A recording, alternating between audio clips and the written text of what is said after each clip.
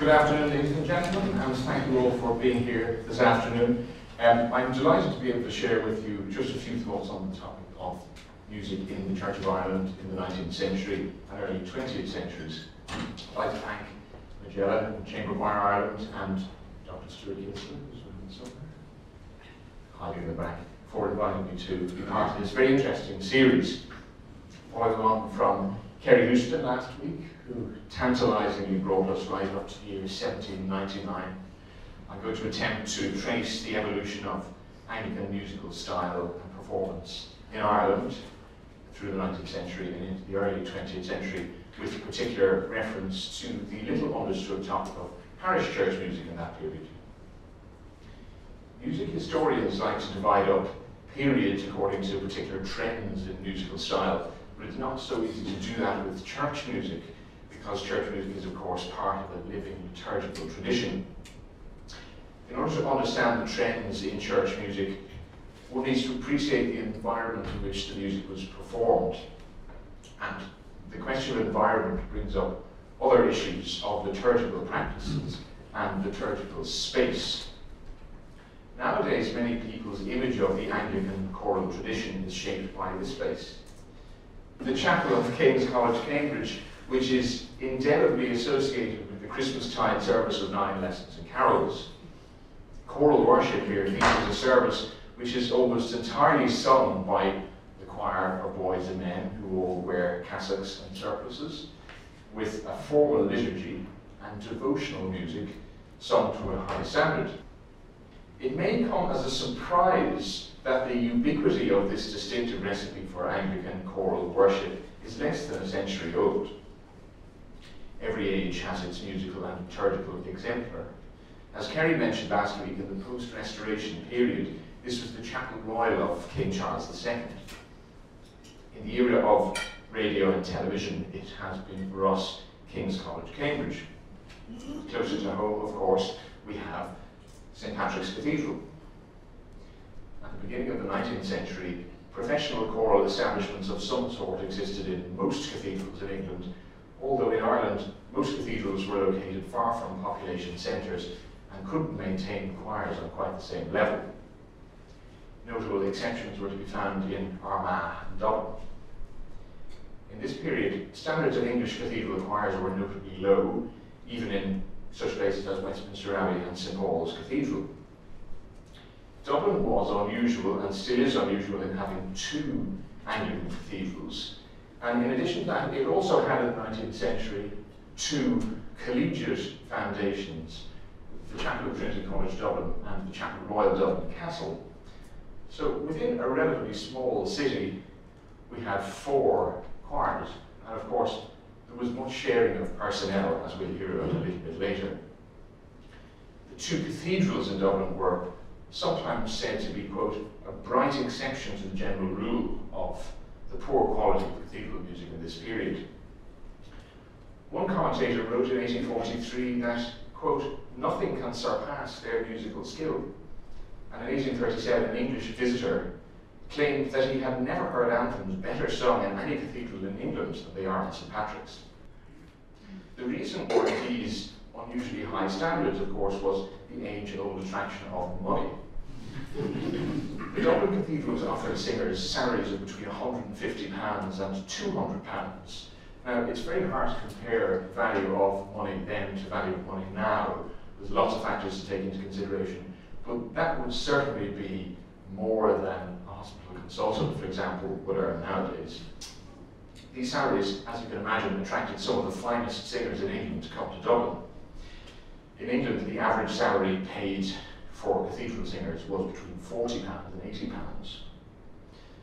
Since the times of service didn't clash, it was possible in the early 19th century to hold positions in the choirs of both Christ Church and St. Patrick's concurrently. One Englishman, Robert Jager, earned a combined annual salary of £468, 11 shillings and 8pence. This is very interesting. A daguerreotype, an early photograph of Robert Jager, which David Caron very kindly provided me with this copy, and he actually is here in the audience and has the daguerreotype if anybody would like to see it. right there in the front. This was just recently discovered in David's attic, actually, and it's been sitting there for many years. So very interesting to see what this man looked like. He was already fairly old at that stage because he was born in the 1770s.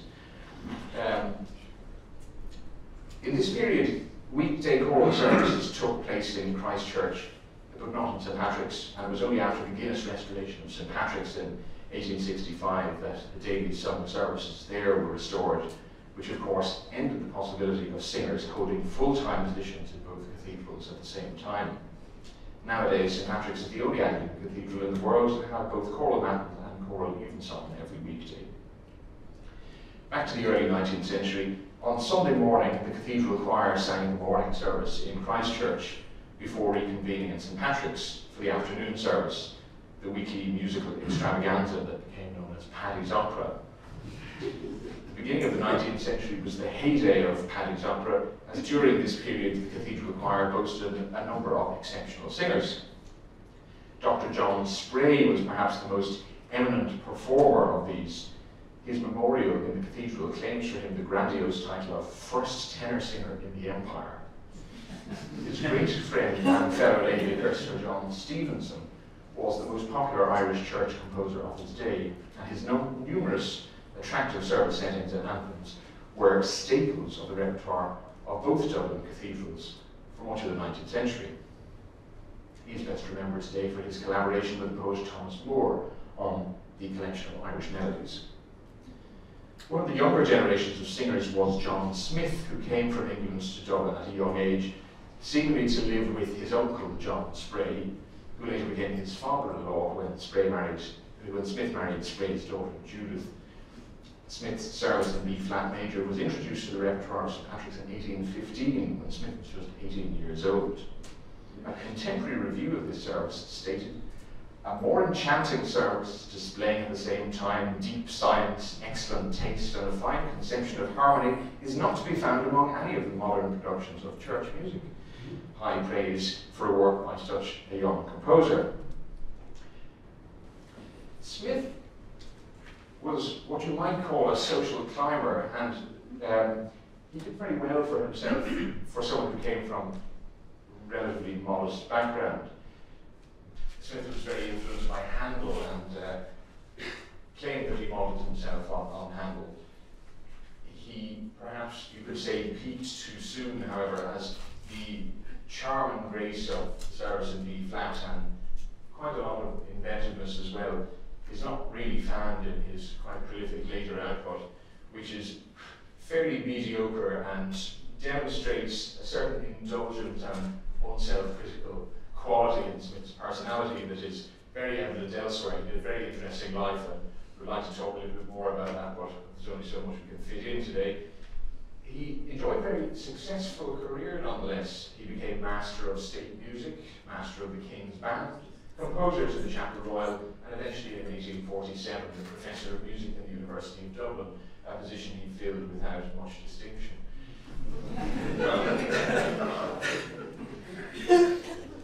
Parish music, and compared with the cathedrals, musical standards in parish churches were certainly not as lofty. Service settings, anthems and such, which were the staples of cathedral repertoire, were rarely heard outside cathedrals and collegiate churches. Only simple music was permitted in parish churches at the beginning and the end of services, not in between. In the early 19th century, some of the wealthier parishes had organs, and some of them employed professional organists on modest salaries. But in most parishes, music was the responsibility of the parish clerk, a salaried layperson whose duties were to lead the responses in the service and conduct the singing. Few parishes could boast music any more sophisticated than metrical psalms. These were the versified paraphrases of psalms sung to regular rhythmic tunes, which became popular in post-Reformation England through the Sternhold and Hopkins collection, the whole book of psalms collected into English music, which was first published in 1562. This relic of 16th century Protestantism was reprinted many, many times and was still in use in some Church of Ireland parishes at the beginning of the 19th century, though in most places it had been supplanted by the new version of the Psalms of David, published in 1696 by Irishmen Nathan Tate and Nicholas Brady. Metrical psalms were often sung unaccompanied, especially in the less well-off parishes where there was no organ. After 1812, some parish churches began to adopt the collection Melodia Sacra, compiled by David Wayman, who was a lay vicar choral of the Dublin cathedrals. This eclectic publication contains settings of all the metrical psalm texts to both old and new tunes, as well as some passages from scripture set as simple anthems. Many of these are in the homophonic choral style that we now associate with hymn tunes, although some were written for solo voices and contain imitative contrapuntal writing. As a typical example of the highly ornamented style of the collection, we'll sing for you a very short excerpt from Psalm 23 from Melodia Sacra, which was composed by Wayman himself.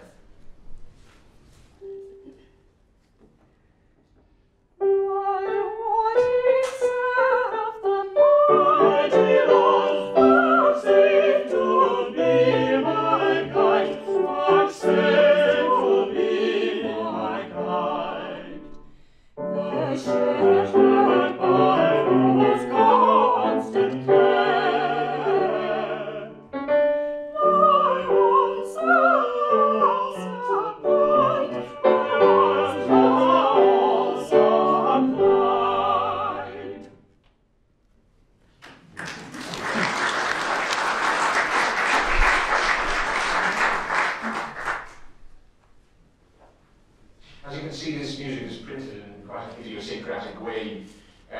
You have the tenor part on the top, then the alto, then the soprano, and then the bass. The idea of this was that it could be performed with limited forces, with the air, which is the soprano line, on the third staff, and the bass part, which would be played on the organ, or if you could afford it, maybe a bass instrument underneath it, without the optional tenor and alto parts, depending on who you could afford. The ornamented style, which is in a similar idiom to the dance tunes of the time, was typical of this period of divinity. And though it may seem like a totally foreign style to us, you don't have to look any further than the modern Church of Ireland hymnal to find such similar examples, particularly 3 Wesleyan hymns. And can it be that I should gain an interest in the Saviour's blood? I'm sure some of you recognise. And all for those who sing, my dear Redeemer's praise, my dear Redeemer's praise. And perhaps most famously, glory comes with clouds descending.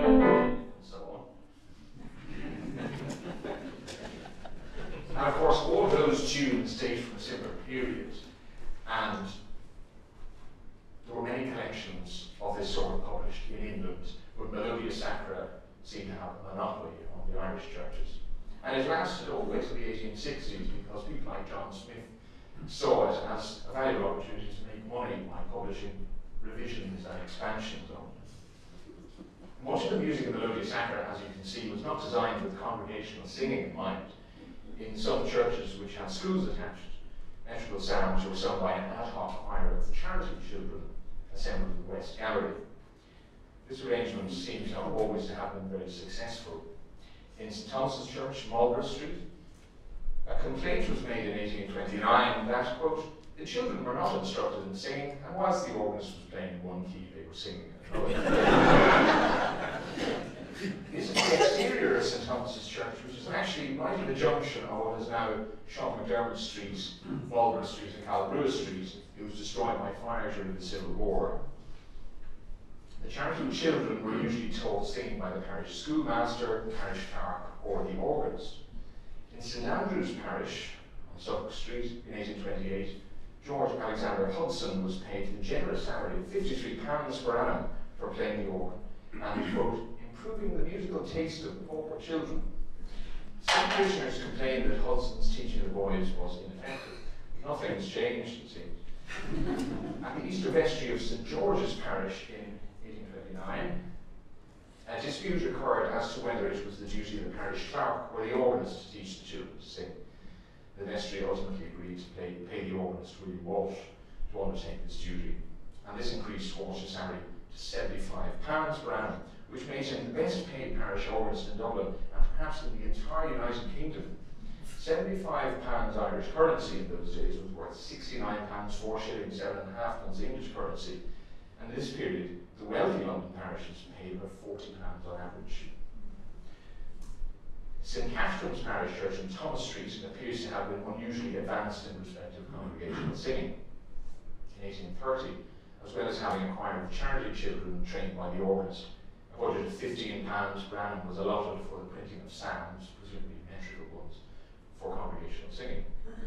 Thus, St Catherine's was ahead of its time in this respect. In congregational participation in the services may explain why it was the first Dublin City parish to abolish the office of parish clerk at 1837. Outside the wealthier parishes in Dublin City, organs were rare and music was entirely supervised by the parish clerk. At Home Patrick Church in Skerries, County Dublin, the minister and clerk were both accommodated in the once ubiquitous triple-decker pulpit, which consisted of a clerk's desk below, above that the reading pew, and above it the pulpit. Use an example from All Saints Church, Wilby in Norfolk. You can see the pulpit at the top, the clergyman's desk below that, and the parish clerk's desk at the bottom. Canon Ernest Drury, who was sometime precentor of St Patrick's Cathedral, related his mother's recollection of the church furniture and the way services were conducted in Home Patrick in the 1850s and 1860s. The parish clerk, in addition to answering all the responses, acted as presenter and raised the singing with a pitch pipe. There was no other musical instrument, no hymn singing, only the metrical psalms, which in those days were usually printed at the end of Bibles and prayer books, until Wayman's Melodia Sacra began cautiously to introduce certain paraphrases and Methodist hymns, which were at first regarded as objectionable novelties. The paraphrases were what I mentioned earlier, the passages of scripture set as symbol anthems. The effectiveness of the parish clerk's efforts in leading congregational singing is questionable, however, as illuminated by the account of Edward Maguire, the Dean of Down, who was ordained in 1845. He said, "The clerk had a monopoly of the praises of the sanctuary. His usual preliminary notice was, 'Let us all stand up and sing,' in response to which the people did not stand up and sing." In the 18th century, some English churches employed a small band of instrumental players, including viols and woodwind, sometimes accommodated in the Western Gallery, which accompanied the singing of metrical psalms. One imagines this sort of accompaniment being far superior encouragement to congregational singing than the lone voice of the clerk and his pitch pipe. There is little evidence of this practice being followed in Ireland, although in 1828 the parish of Castro Petrie in Eden Derry, County Offaly, employed a music master, organ, flutes and singers at a cost of £20 per annum, an expenditure on music which was noted to be substantially higher than that of neighbouring parishes. You can imagine how little the singers must have been paid if it was £20 for the lot of them. In Feather Church, County Tipperary in 1843, a visitor was surprised to hear the village choir accompanied, quote, "not by the swelling tones of the organ, but by the humble strains of the pianoforte." Parish clerks were pensioned off after the disestablishment of the Church of Ireland in 1871, and with the disappearance of this office, the old tradition of metrical psalmody finally died out. As clerks disappeared, parishes began to form choirs of lay volunteers to lead singing, very often under the guidance of the organist. The advent of the harmonium gave less well-off parishes an effective and inexpensive means of accompanying congregational singing. Around 1870, Home Patrick Church purchased a harmonium and formed a choir comprising the sisters of the organist and a couple of school children who sat at the front left-hand side of the church beside the harmonium and led the singing of canticles and other items. The singing of prose texts of canticles and psalms through Anglican chants in parish churches, a practice which hitherto existed only in cathedrals, was regarded in some quarters with extreme suspicion. In November 1869, a public meeting was held concerning the introduction of chanted psalms in St John's Church, Sandymount, which some parishioners claimed was Puseyism, a pejorative eponym for the innovations of the Oxford movement, named after Edward Pusey, one of the movement's leading figures. One parishioner of St John's claimed that it is an innovation, and we all know that unless in high or Puseyite churches the psalms are read. In decent, quiet churches in Dublin, they are not chanted, and we know that innovations of this kind at present are very dangerous. The Oxford movement began in the 1830s as a movement to restore traditional church doctrines, for example, apostolic succession. Through the subsequent decades, its effects were felt throughout every aspect of church life, particularly in the spheres of architecture, liturgical practice, and music. While styles of cathedral music changed little in this period, huge changes took place in parish music as a result of the effects of the Oxford movement and the work of its followers. One such man was the Reverend Frederick Oakley, who is today best remembered as the author of the hymn "O Come All Ye Faithful." In 1839, Oakley became vicar of Margaret Chapel in London, where he introduced settings of the canticles, psalms, and litany sung by the congregation, led by a choir of boys attired in white surplices, a practice hitherto unknown except in cathedrals. The musical settings chosen were simple and devotional in character. Many of them were revivals of the ancient plain song tones adapted to the words of the English prayer book. Margaret Chapel was frequented by many influential people, and the form of service there was imitated elsewhere. In 1843, Oakley and his organist, Richard Redhead, published a collection of psalms and canticles set to plain song tones.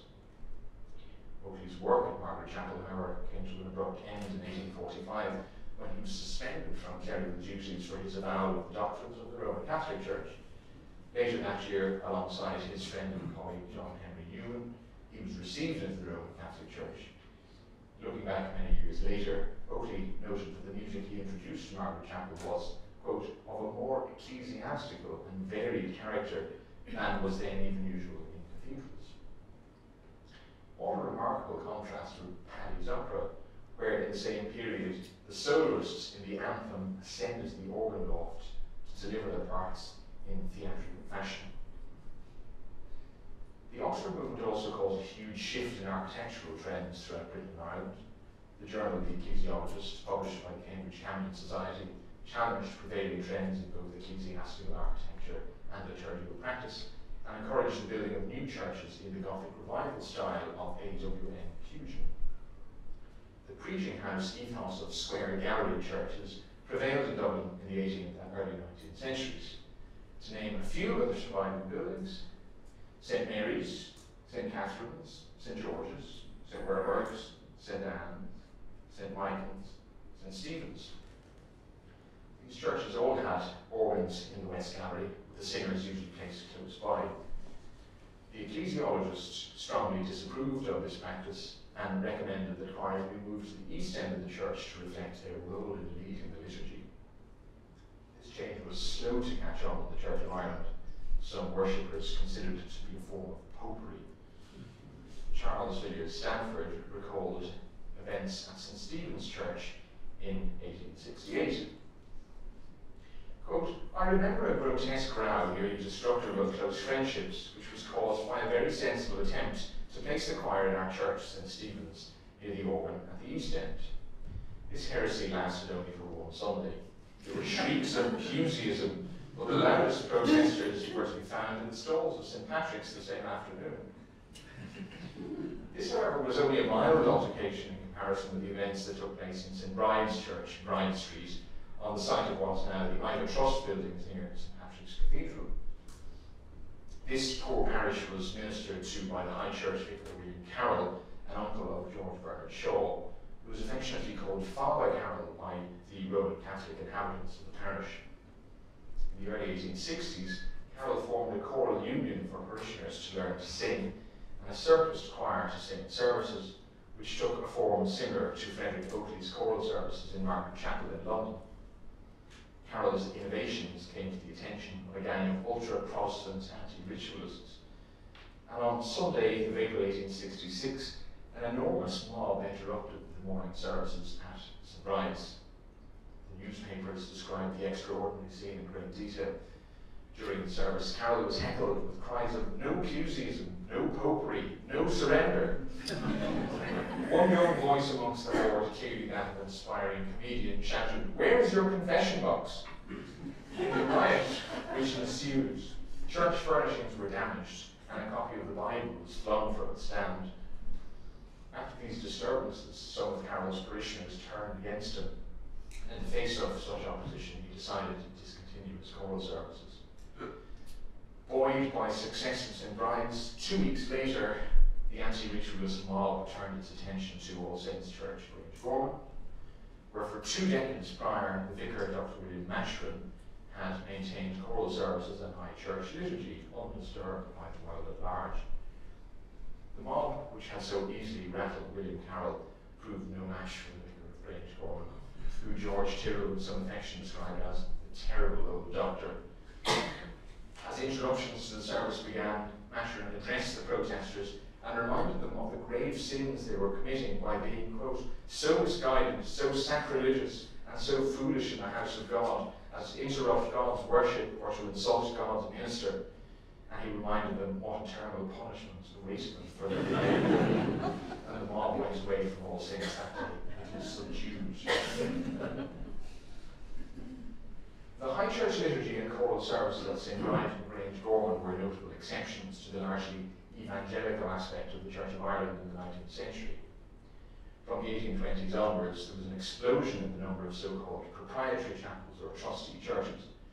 These churches operated outside the parochial system and were usually endowed by local landowners and governed by a board of trustees. In this age of evangelical revival, trustees appointed charismatic young clergymen who attracted large congregations with fiery preaching and lengthy sermons. In the days before television, there wasn't much else to do on Sunday afternoons. Free from the strictures of the parish system and often with little interference from archdeacons or bishops, many proprietary chapels embraced the non-scriptural hymnody of the Methodist tradition as part of their services, something which was officially forbidden in the worship of the established church. The expansion of Dublin in the 19th century created many new affluent suburbs. The parish churches could not accommodate such large congregations, and many proprietary chapels began to spring up to fill the gap. The first half of the century saw the opening of the Magdalen Asylum Chapel in Beeson Street, on the site of what's now the Sugar Club. The Bethesda Chapel on Parnell, off Parnell Square, which is here shown in its more recent incarnations as a cinema and a wax museum. Sanford Chapel, Collinswood near Rembley, the Free Church, Great Charles Street, the Episcopal Chapel, Bangor Street, and the Protestant Episcopal Church, Gardiner Street, to name a few. Of these churches, the Magdalen Asylum Chapel and the Bethesda both printed collections of hymns of evangelical style for the use of their congregations. The hymnody of the Methodist tradition encompassed the entire gamut from sublime to, you may say, ridiculous.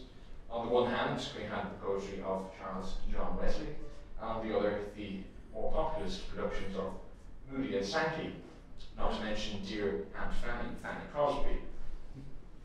Evangelical hymns in the Victorian era were frequently tended towards sentimentality at the expense of theology, and many people objected to their use in church services. Arthur Patton, the organist of St. Anne's, Dawson Street, described such hymns as vulgar, trivial and ungrammatical, and William Makepeace Thackeray, in his diary of his travels in Ireland, described one of the hymns sung at the Protestant Episcopal Church, Gardiner Street, as nonsensical false twaddle. The Protestant Episcopal Church, later reading Trinity Church, was synonymous with its famous chaplain John Gregg, a notable evangelical preacher who went on to become Bishop of Cork in 1862. Thackeray was not, however, impressed with Gregg's preaching. I quote from his Irish sketchbook: "The service was beautifully read by him, and the audience joined in the responses and in the psalms and hymns with fervour, which is very unusual in England. Then came the sermon. And what more can be said of it than it was extempore and lasted for an hour and 20 minutes.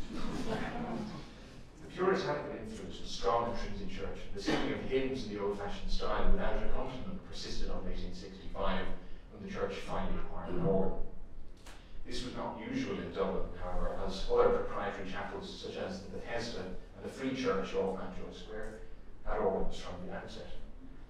It was the proprietary chapels that led the way in the spread of non-scriptural hymnody, which gradually made its way into parish churches also.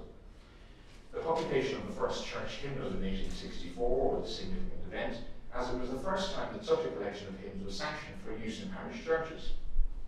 The editor of this hymnal was the young George William Torrance, who had been educated as a chorister in Christchurch Cathedral and went on to be organist of the Bethesda Chapel, organist of St Andrew's, Suffolk Street and St Anne's, Dawson Street, before he was ordained a priest and emigrated to Australia. Torrance's education at Christchurch Cathedral and subsequent work as an organist of proprietary chapels and parish churches demonstrates the mobility of church musicians in Dublin between these strands of 19th century ecclesiastical life. Torrance was not alone in this. His teacher at Christchurch was William Richard Beattie, himself a former cathedral chorister, who for 5 decades held concurrently the positions of Master of Boys at Christchurch and organist of the Free Church. During that time, he managed to moonlight as organist of both St George's Parish Church and St John's, Shambles Street. With such sharing of personnel, it was unsurprising that musical materials cross-fertilised. Another protege of Beattie's was Robert Stuart, later Sir Robert, who was perhaps the most renowned Irish musician of his generation. He was appointed organist of Christchurch Cathedral and Trinity College in 1844 at the early age of 19, and subsequently became organist of St Patrick's Cathedral and the Dublin University Professor of Music. For 5 decades he was a towering figure in Irish musical life, and his abilities as an extemporizer were admired by organists around Europe. His visits to Paris and to the Wagner Festival at Bayreuth gave him a cosmopolitan musical taste which helped to overcome some of the insularity of the Irish musical scene. Last week, Kerry mentioned how the job of late vicar choral was more highly respected than that of organist. It was also much better paid. In 1861, Stuart resigned as organist of St Patrick's in order to be appointed a half vicar choral. Even half the salary of vicar choral was more than the salary of the organist. I think the organist had £100 and the vicar's choral had £240 in that period. Stuart continued to pay for services unofficially, however, as his successor, William Murphy, recognised that Stuart's talents as an organist greatly surpassed his abilities as a singer. Sir Robert wasn't at all immune from the bad behaviour during services for which the lay vicars became notorious in the 18th century, which Kerry told us about last week. During services, his pupils and hangers-on gathered around the organ console, which was in those days just behind the choir stalls to the left of the high altar. And they kept up an incessant conversation, except when Stuart was actually playing the organ. Canon Drury, the precentor, recalled that dirty jokes were not unknown amongst this party, further evidence that nothing has really changed. Stuart's surviving compositions are few in number, but they're marked by a contrapuntal rigour that demonstrates his mastery of composition in historic styles, as well as its strong influence of Mendelssohn. While on the subject of Sir Robert Stewart, here's a little curiosity that I couldn't resist, including the psalm chant included in his edition of what later became the Irish chant book.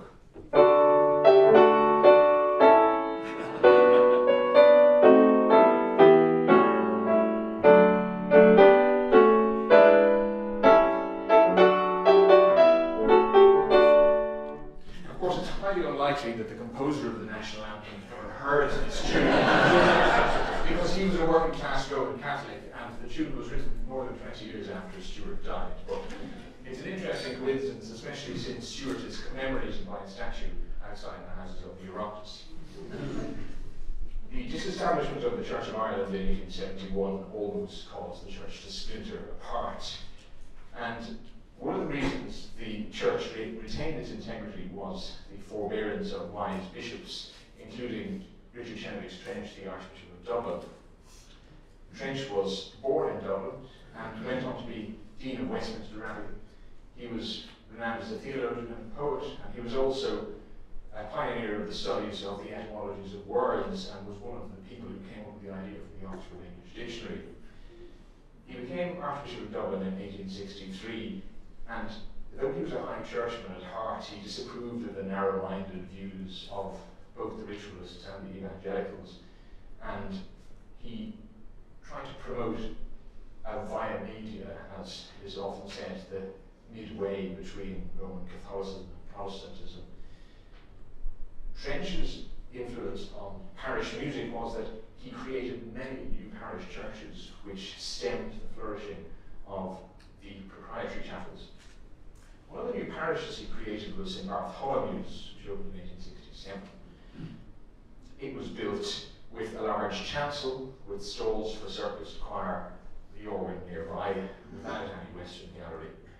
The choir were more than 20 singers, boys and men, and they sang at services playing some psalms, settings of canticles, and settings of the communion service by contemporary composers such as John Baptist Dykes and Sir Arthur Sullivan. The singing of communion services in this period was quite rare, even in cathedrals. Another notable centre of music in Dublin was St Stephen's Mount Street, already mentioned, where the organist was Dr William Gator, who served the parish for more than 50 years. When Gator was appointed in 1876, the services were of what he called the old-fashioned type, with the psalms read. By the beginning of the 20th century, St Stephen's had choral services twice every Sunday and an impressive repertoire of anthems.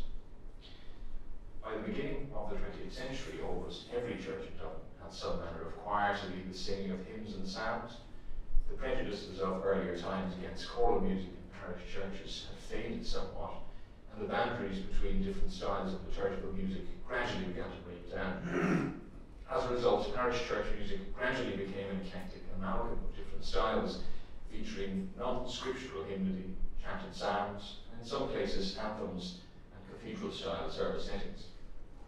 Although musical taste and liturgical practice has evolved considerably in the intervening century, the same diverse approach still characterises parish music today.